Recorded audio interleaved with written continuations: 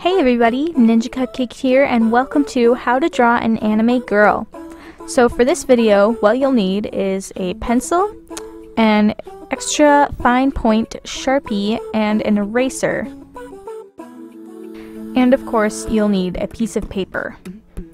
So I like to start off my drawings by starting with the head and the chin. I usually start with the side of the face and curving downward into the chin and coming back up to make a point for the chin.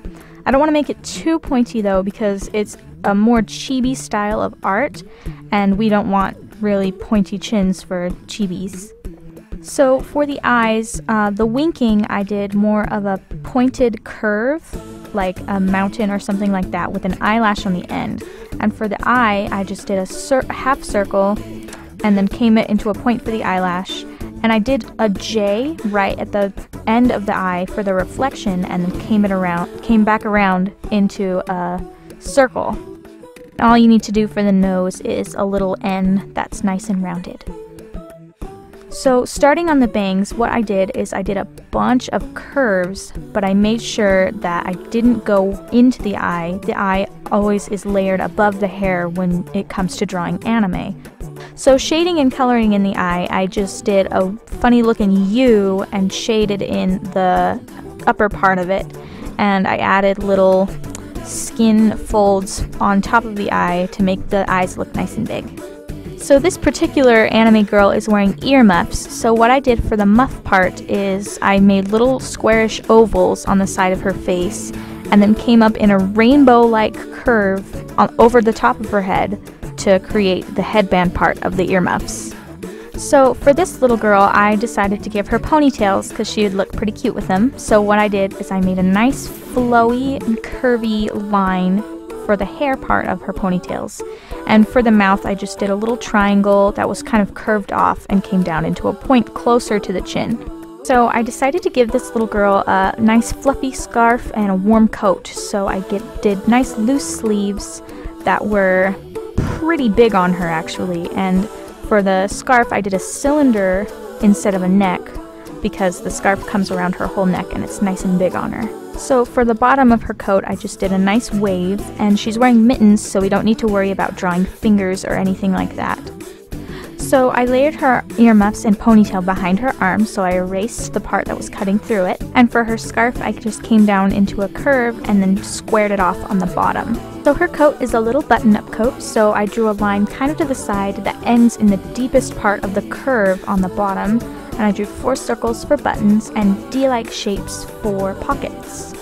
Her coat is kind of blowing in the wind, so I curved it off into a semicircle so you could sort of see underneath it, and came down into a curve for the skirt with 2 lines on either side. Her shoes and feet are pretty simple. They're little curved cylinders with a nice curvy line on the bottom of them to create the feet and the toes. So chibi, you don't really have much of a foot, you just have cute little cylinders as feet. I decided to give her some lace-up boots, so I did a kind of diagonal pointy line with X's all in the side of it to create the lace part of her boots. And I erased the top part because her boots laced together. I gave her little bow laces, but I decided to erase those later. So if you want to keep those, great. So right now what I'm doing is I'm just getting rid of a lot of the hairy sketch lines and bolding it out to make sure I want to Sharpie what I want to keep. So this is quote-unquote phase 2 of my drawings, where I ink the sketch and make it nice and coloring book worthy.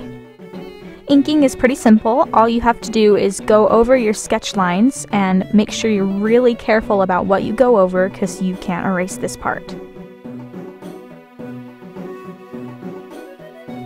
So now that my sketch has been inked, I need to use my eraser to get rid of all of the pencil lines that I don't want in the drawing. So now that we're done erasing, we're going to need to use our Sharpie again so we can add fine detail and a shadow of the ground that she's standing on.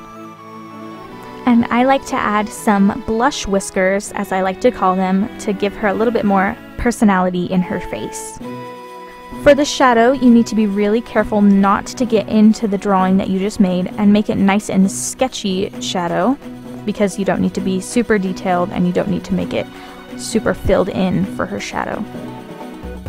And of course, always sign your artwork. I added a little heart to the top of the page to give the picture a little bit more personality. You can do that if you want, it's totally optional. So I hope you enjoyed my little tutorial and I hope you tried it out on your own. Thanks for watching, everybody!